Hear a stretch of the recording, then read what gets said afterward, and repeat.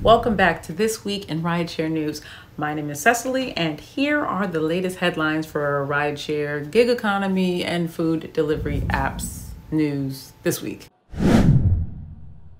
Uber and Lyft are aggressively ramping up efforts to promote Proposition 22.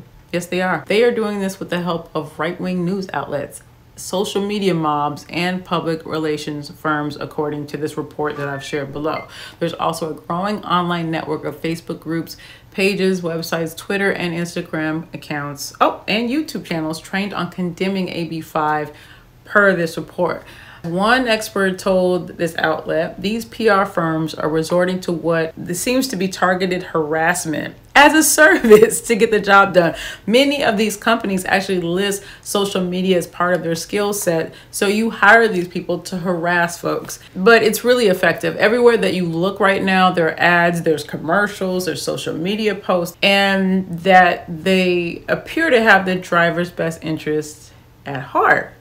They even go as far as to say that 70% of drivers support this initiative.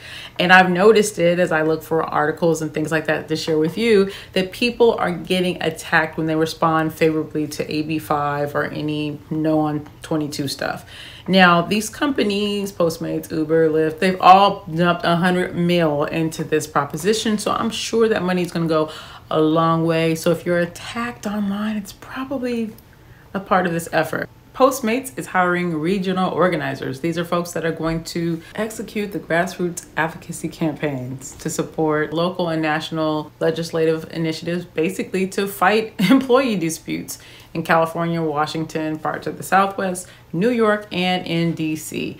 Lyft was said to hire similar employees a few weeks ago in San Francisco. These people would be dedicating their time and energy to educating people about the benefits of Prop 22. So, yeah, if you start seeing people in front of your local grocery store talking about it, that's what this is. But the part that gets me, they're hiring employees to address employee classification disputes. New York City restaurants are having issues with Caviar orders following the DoorDash Caviar integration. The food delivery giant has been dropping orders, mistakenly delisting restaurants from the app and showing incorrect menus to diners. All this costing the restaurants thousands of dollars lost in sales. Now, according to several restaurants on the platform, they say this was not a good time. They started to migrate the systems earlier this month, and this past week, I even received an email that said everything had been switched over completely. Well, these restaurants said this is the worst time to even approach a project like this, and that it's costing them thousands of dollars. My thoughts are that this might be causing problems not only in New York City, but all over the country. Anyone that's on either platform, let me know if this is an issue for you as a delivery driver. A Lyft driver pulls a woman out his car by her sweatshirt on the highway. Watch this video and tell me, what would you do? So I just got in from out of town. A Lyft driver comes to pick me up at the airport. He gets out of his car and he gives me 2 squirts of hand sanitizer to put on my hands, and he gets my bags. He puts them in the trunk. He's like, I'm sorry to be so strict about this, but my dad died 2 weeks ago from COVID and it's not a game. I was like, I understand. I get in the back of his car. We're riding. He has all the windows down on the streets, right? So we approach the 405. He gets on the 405 and I have on a hoodie. So imagine being in the back of a car, somebody going 75 on the highway, and you have on a hoodie. So I politely roll my window up and I was like, sir, it's hot. Do you mind rolling the windows up and can we just do air conditioning because I have on a hoodie and we have like a 30-minute drive? He's like, no, I need air to be circulating because my dad had COVID. So he rolls my window back down, and then mind you, all the rest of the windows are down. So we're going a little bit further on the 405 and I just politely roll my personal window up, and he was like, you think I'm playing with you? So mind you, he's all the way to the left in the carpool lane. He swerves in front of 2 cars and all the way to the, what is it called? Like the lane that, like if you get into a wreck, you pull over. I think it's called like the feeder lane. He swerves into the feeder lane.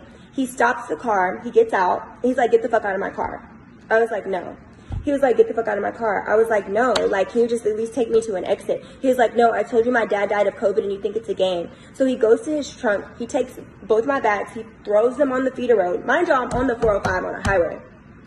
And he's like, get out of my car, I'm gonna call the police. I was like, call the police, because I'm not getting out of the car on the highway. He picks me up by my hoodie and drags me out of his car. He throws me on the side of the highway where my bags are, and he drives off. Luckily enough, I was able to get his license plate number, right? And so then I'm literally on the side of the road, like waving at cars, trying to hitchhike a ride. This nice family picks me up on the side of the road. Super nice people, thank God. I just had to go with my gut on that one. I got in their car. Mind you, they're strangers, don't know them. I'm on the side of the 405. The lady was like, you know, my husband saw you waving, and then we just couldn't leave you there, so we just made the U-turn and came back to pick you up. They dropped me off safely at my house. Okay, so there's two sides to every story. I just don't know what would possess someone to pull someone out of their car on the freeway, especially if he was concerned about death and that his father passed. I'm thinking at least veer to the right shoulder, let the girl out so she can walk to the nearest exit.